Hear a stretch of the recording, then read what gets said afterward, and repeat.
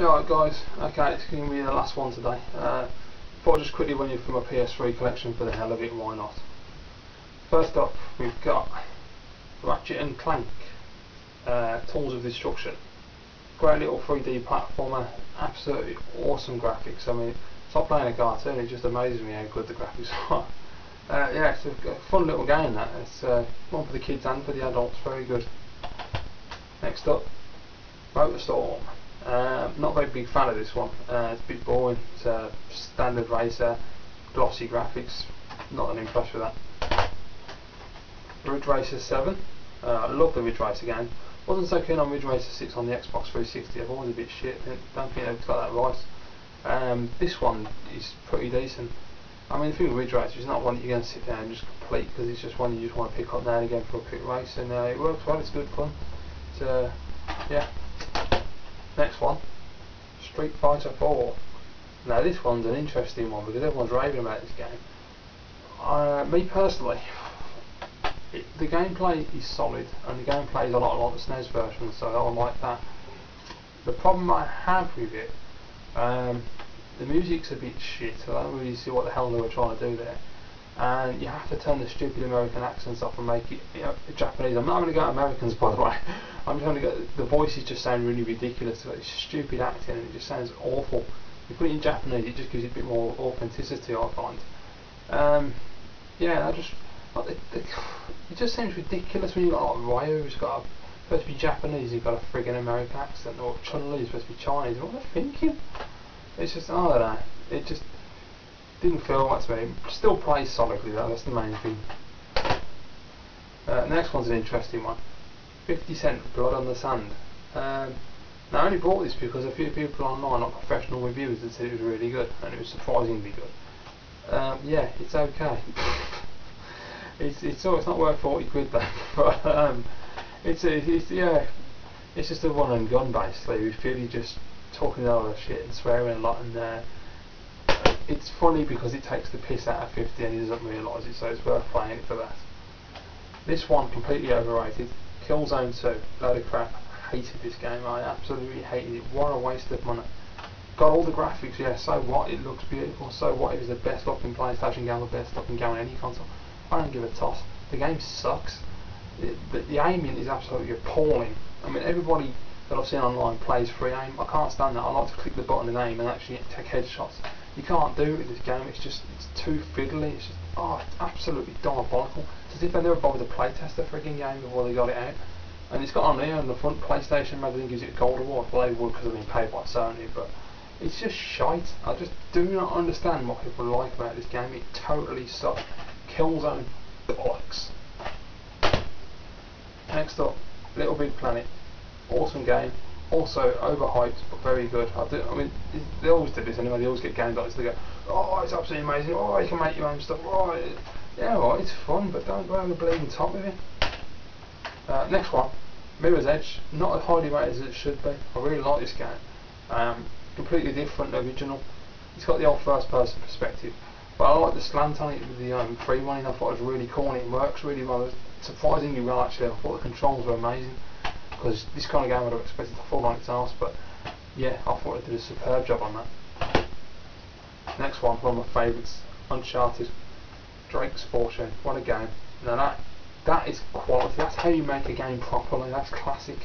You know, you've got the graphics, you've got the audio, you've got fantastic acting, brilliant cutscenes, really solid core gameplay. It's one of them games that you just keep coming back for more. I've completed it a couple of times now.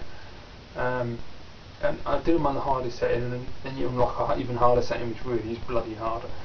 But it's just great, it's just really fun, there's really good humour. As I say, the acting's awesome, the cutscenes are superb, the game itself looks and sounds amazing, it plays really well, the cover system works really well, the weapons are great and varied. Some people complain about near the end when you get those weird creatures, but I don't know, it kind of adds a bit to it. I mean, if it's supposed to be an adventure game, you're supposed to have something different. It'd be boring if it's just generic soldiers, wouldn't it? But I love it and I can't wait for the sequel because it's just looking brilliant. So yeah, if you haven't already bought it, go and get Drake's Fortune. It's fantastic. If you haven't got a PS3, I want to play this. Next up, Grand Theft Auto 4. The only nothing I can say about this that no one else has said, but this game, I ain't found a game yet for the modern consoles since playing Grand Theft Auto 4 that It's just playing Grand Theft Auto 4 and that was it. I can't find anything I want to play now because this game is just so bloody good. It's just perfect in every way, perfect sound, perfect story, perfect acting, perfect gameplay.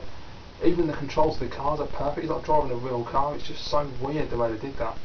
And it's just excellent. I played it through twice to get a different ending. The first ending I got wasn't too bad, I could handle that. The second ending I got, right, let's put it this way, if you haven't played the game, I'm not going to give anything away, but each time you complete the game a character dies.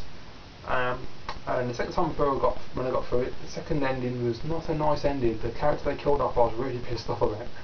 But it's just brilliant, and the character of Nico is really funny, and you can't help but laugh. No matter how repetitive some of the speech will get, it really does make you laugh. It's just Grand Theft Auto, you've got to have it. It's brilliant. Then we got Saints Row 2. Now, I played the first Saints Row on the Xbox, loved that to bits, it was absolutely superb. Saints Row 2 is great, as long as you've got the right mindset, because it is very crass and there's no hold bar with this game. I don't give a shit really. It's just funny as hell. I loved it. 007, Quantum of Solace, way better than the film. Film was shit. Game is brilliant. I really like this. I mean, I'm not a big fan with Treyarch. I think they make really crap first-person games, but they do quite well on that. I mean, it's not the best FPS in the world, don't get me wrong, but for what it is for a movie license, it's pretty solid. Heavenly Sword. Could have been so much better. Looks and sounds amazing. Gameplay not as good. I just find that all these Heavenly Swords, Devil May Cry, these kind of games, I just don't get the attraction. They're just so boring. Mate, I'm going to get panned for that, but I find them really boring. Call of Duty World at War. Crap. Simple as that. I think the American levels are brilliant. When you sorry, not the American levels, the Russian levels. When you're fighting the Japanese, I can't be asked. I like killing Germans, I don't want to kill the Japanese, it's boring. Call of Duty 4, Modern Warfare, totally overrated. I don't play online, so for me it's totally overrated. I think the single player, first time through, brilliant, loved every minute of it, but then it's not one of the games I'm going to keep coming back to, it's just not. I don't like Modern Warfare, I prefer to go back and kill Nazis, but that's just me. Hence, Medal of Honor, Airborne. Best Medal of Honor since the original on the PS1. EA got it bang on with this game, absolutely spot on. The idea of dropping out the airplane was really cool, you know, it's a bit different, but it's just the core gameplay is rock solid, it really is good. Even the AI is good, and most importantly the collision detection actually works to a degree, because on most Medal of Honor games the collision detection is appalling, and you shoot someone, they just stand there, very annoying. Okay, Mercenaries 2 World in Flames, absolute load of shit, worst game I've played in years, it's absolutely appalling. It took forever to get released and they ruined it, so I'm not happy. Resistance 2, don't like it. Don't think it's anywhere near as good as the first one. I think they concentrated too much on the graphics and not on the gameplay. It's just, I just can't get into it at all. It just bores me shitless. Resistance, Fall of Man, launch title. Couldn't have asked for a better launch title. I love first-person shooters, and this is absolutely superb. Great fun from beginning to end. Fantastic acting, really good, strong story. Action's excellent. The weapons are fantastic. The enemies are excellent. It does have parts in the game where you just want to throw your joypad at the wall because it's that bleeding, infuriatingly hard. But it's so good. You just keep coming back and you just want to keep playing it and playing it and playing it until you finish it. And excellent. So there you go. That's my PS3 collection. As I say, if any games come out that are worthwhile, I will actually get them.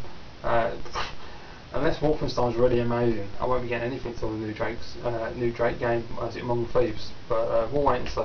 Anyway, bye for now, guys.